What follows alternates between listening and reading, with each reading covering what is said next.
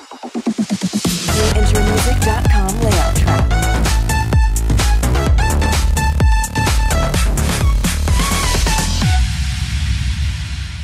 I'm Jamie.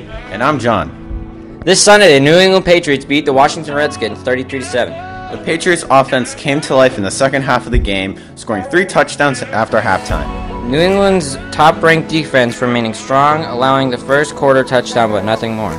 The Patriots forced 10 punts and 2 turnovers. Patriots kicker Mike Nugent missed his first extra point but then drilled his next 5 kicks.